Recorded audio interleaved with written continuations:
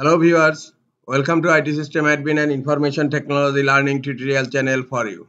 Today in this tutorial I am going to show you how to disallow remote assistance connection to this computer on Windows 11 computer.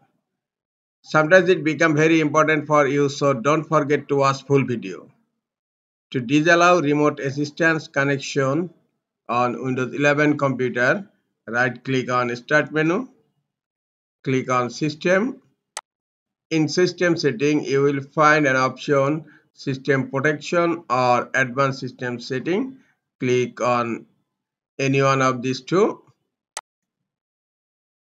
Here you will find a tab remote. Click on remote tab, and here the first option remote assistance, allow remote assistance connection to this computer, and by default it's enabled. Just click here to disallow remote assistance connection to this computer. Now click on apply and then click on OK. Now remote assistance connection is disallowed on my Windows 11 computer. This is all for today. Hope this tutorial is helpful for you. Keep watching for next tutorial. Thank you very much.